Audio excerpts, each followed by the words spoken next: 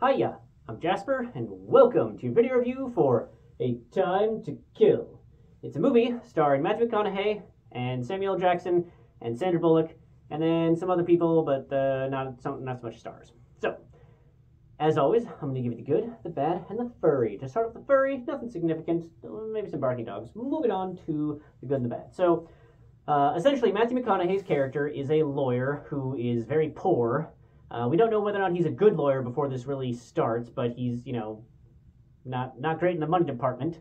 And Samuel L. Jackson is the father to several kids, one of which is a 10-year-old girl who gets brutally raped and attempted murdered by some just the worst people. Two of the worst guys. Like, they establish that they are the worst guys before they even get to them doing the worst thing. So, shockingly, Samuel L. Jackson murders those motherfuckers, and, in a courtroom type of situation, and then basically the rest of the movie is them trying to get him off on an insanity plea.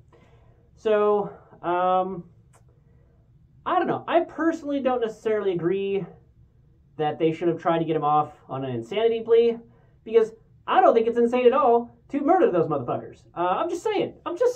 I don't think he should have gotten off for insanity. I think he should have gotten off because that's exactly what should have happened to those guys.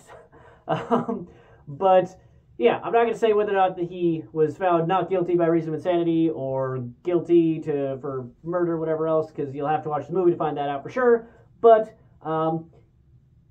acting's great because it has Sandra Bullock, who I think won an Oscar back when they mattered, Matthew McConaughey, who I also think won an Oscar back when they mattered, and Samuel L. Jackson, who, if he hasn't won an Oscar, he's been in everything, and you know how good he is. And this is actually one of his more, down-to-earth subtle roles. Like, he doesn't call somebody, motherfucker in this. So, yeah. The other thing that I like about it is that it showed that the NAACP is basically just race hustlers, and it was fun to see at one point in the courtroom scene Matthew McConaughey saying the quiet part out loud. So, yeah. One thing that I will say is that, and I'm not going to rewatch this movie, because it wasn't interesting enough, and but, did I miss who Mickey Mouse was? I feel like they hinted at it a whole bunch, and I felt like with how much they hinted at it, there should have been some big reveal. So, I don't know how I missed the big reveal, but, yep, let me know if you catch who Mickey Mouse is. So, yeah.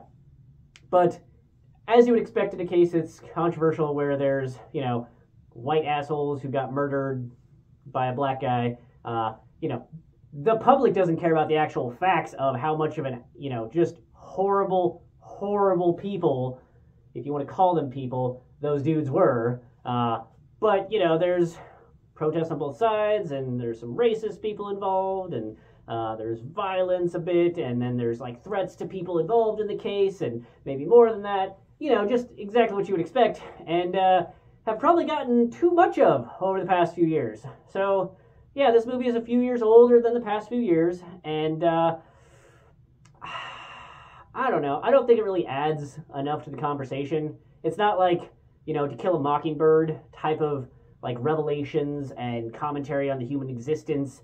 That it's pretty forgettable. The acting is fine. The acting is great, really, because it got really great actors in there. But in terms of, the content, what it says about man's inhumanity to man or whatever else, it just, I don't know. It seems like a dramatized version of just any case out there that would involve this situation. So, yeah. I don't want to say thumbs down in terms of, acting, but thumbs down in terms of, content, subject matter. While they don't actually show the girl at the time, this is one of those things where you don't have to show her to show the brutality of it and make you really uncomfortable. So, just be warned if you think they're just going to, skip to, them being assholes and then, day later. Nah, there's enough that you feel uncomfortable and you don't like it. So, yeah.